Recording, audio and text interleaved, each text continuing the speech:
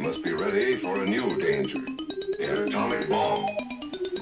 First, you have to know what happens when an atomic bomb explodes. You will know when it comes. If it never comes, let's get ready.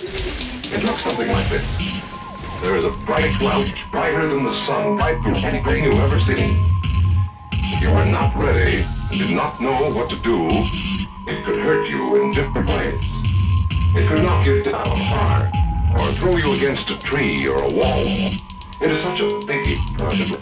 It can smash in buildings and knock signboards. How can we tell when the atomic bomb may explode? That most of the time we will be warned before the bomb explodes. You must be ready for a new danger. The atomic bomb. First, you have to know what happens when an atomic bomb explodes. You will know when it comes. If it never comes, let's get ready.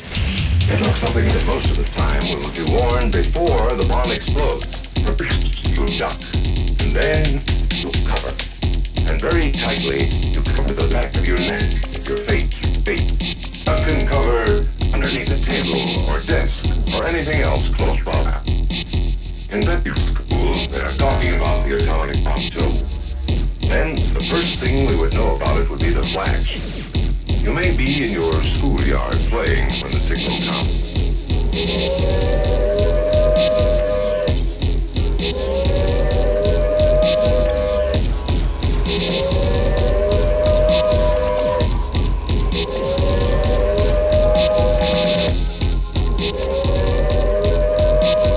And if you want to do everything they can